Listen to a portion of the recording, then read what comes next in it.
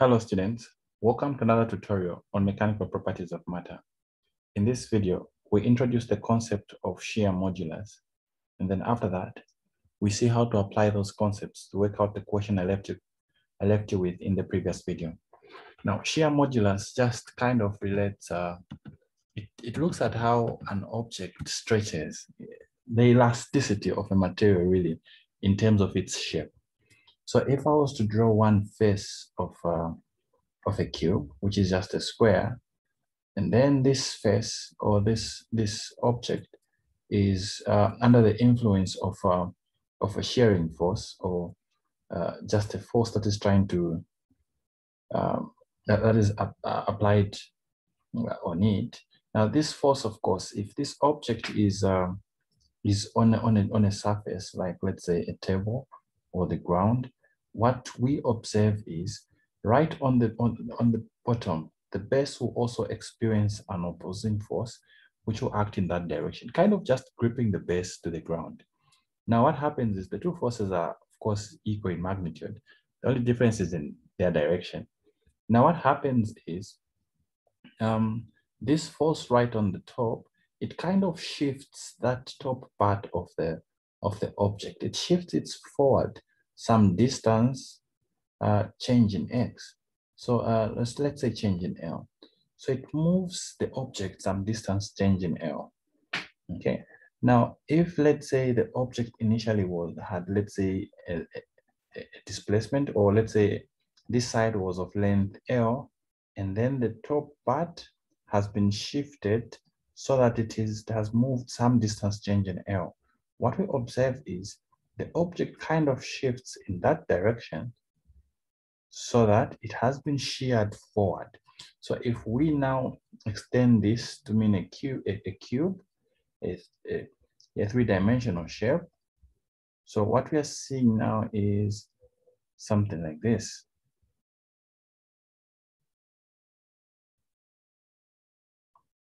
Okay, so let's draw this better.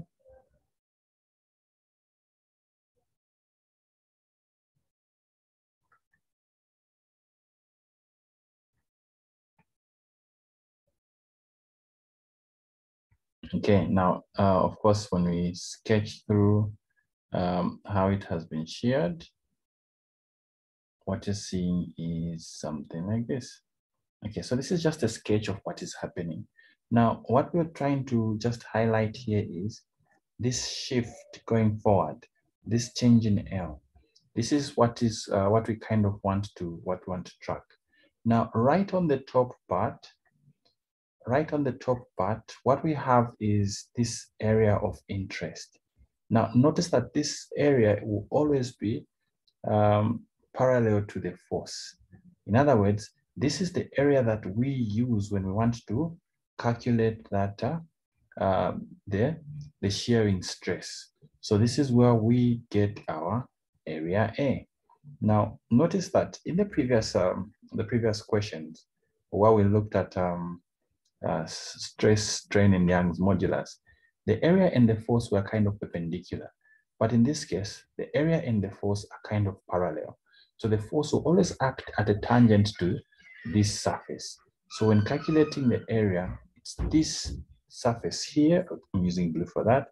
So it is the area of this surface here that you always want to use. So this is the cross-sectional area that you want to use. Okay, now how do we bring in everything? So of course, when this face moves forward, there will always be this angle here. We're going to call it phi. Now, in terms of shear modulus, first of all, we have the shearing stress, which is going to be given by the force applied divided by the parallel area. So again, the force and the area, more like the force is tangential to that area. Okay, and then apart from this, just as we saw in the previous section, so the shearing strain is going to be given by, but in this case now, what we have to use is that change in L. So maybe when we use change in L, it might be confusing. You might think it's the elongation as we saw previously. Let's say change in X. so that the symbol, the X here and the L are not really similar. So when it comes to the shearing strain, what we have is the change in X divided by that dimension L or of the object. So this is what gives the strain in terms of that is what gives the strain in terms of this case. Now, when it comes to the shear modulus S, of course, what we're going to do is the stress is the stress divided by the strain. Now, of course, this is the formula that we're going to use. And then if we simplify this, this becomes F LO divided by the cross section, the area itself, multiplying the change in X. So this is how we express the shear modulus. Now, there's one simple thing that I'd like to just point out for you guys, something that you have to keep in mind. Now, because we're going to deal with solids in this section, what you have to keep in mind is whenever a force is applied and then it shifts this part some distance change in X, what you have to realize is that shift is actually very, very small. In fact, the angle here, the phi here, it's a very, very small angle, such that if you said turn this angle, and then of course by trigonometry, you guys should see that tan and this angle here, since that is 90 degrees, is going to be equals to this over LO. So tan this angle here, since the angle is very, very small, tan a very small angle is approximately equal to that same angle. So in this case, when we have tan phi is equivalent to this, we approximate that this is actually approximately equal to just the angle. So this approximation is made when the angle in question is very, very small, and when the change in X, that shear, that stretch that we're dealing with, when it is very, very small, then this approximation holds. Okay, so of course, one other thing that you might want to keep in mind, also sine a very, very small angle can also be approximated to give just that very, very small angle. Now another thing that you can just keep in mind is with these conditions, to say the change in X is very, very small. Now it kind of behaves as if the object is rotating about this point, such that that change in X behaves as if it is the arc length. So of course, from our discussion of rotational motion, arc length is given by just the product of the radius divided by multiplying the angle. So in this case, for changing X very, very small, that becomes the arc length. Then this is equals to R multiplying the angle theta. But in this case, the radius is our LO, and then the angle, of course, is our phi, implying that we can get our phi if we divide into change in X, that LO. This expression gives us our angle phi. But of course, this is for when the change in X is very, very small. Okay, so but notice that this equation, of course, is exactly what we get when we make the approximation for tan phi. The two are actually the same. So now let's quickly see if we can apply these concepts to this question. So you guys can pause the video and try to work it out on your own. But then, yeah, let's try to work it out and see if you'll be able to find the answers which I expected. Okay. Now, what are you supposed to do? So basically, we're using the formula for shear modulus.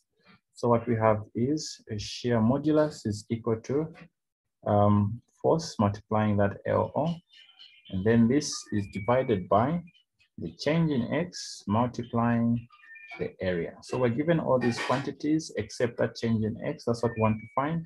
So we make that change in X the subject of the formula. And what we have is F multiplying LO, the shear modulus multiplying the cross-sectional area. And then from here, what we have is the force, that's 4,000. So the length the length of this object is given as 25 centimeters.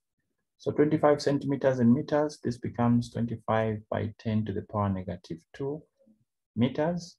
So that's what we're going to use. So that is 25 by 10 to the power negative 2. We divide this by the shear modulus is given in the question. That's 0.8 by 10 to the power 11.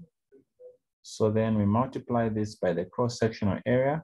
So the area here, not really the cross-sectional, just the area of that face of the cube, which is parallel to the force. So of course, it's just L squared. So L squared gives us that area.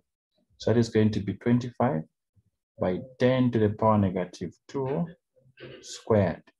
So if we work it out from here, we see that what we get is going to be 2.0 by 10 to the power negative 7 meters. So that is a change in x. So what we see is this value is very, very small, implying that our approximations are going to hold. So we have tan phi is equal to, so just as we saw earlier on, it's what we're looking at is something like this. So our change in x is here, our LO is here. This is where our phi is. So when we say tan phi, we're saying this is opposite over adjacent, which is LO.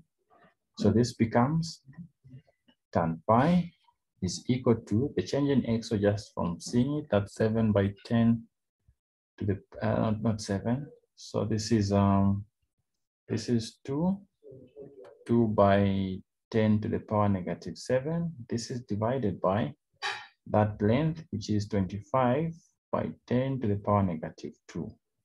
So this comes to give us tan phi is equal to, so this is going to be 8 by 10 to the power negative 7. And this is going to be approximately equal to angle phi. Since, of course, our approximation holds, the change in x is very, very small, and meaning the angle is also very, very small. So the angle that we want is phi, which is approximately equal to 8 by 10 to the power negative 7. So one key thing that you guys have to keep in mind is when you're using these approximations, the angle that you get is going to have units of radians. Okay. All right. So you guys, I hope you found this video helpful. Otherwise, yeah, in our next session, we're going to work out another easy question. So you guys can try this question out in advance, and then let's see what you find. Otherwise, hope you found this helpful. If you want to join any of my live sessions, you can, of course, get in touch with me using the email in the description. Otherwise, we'll see you guys in the next session. This was your tutor.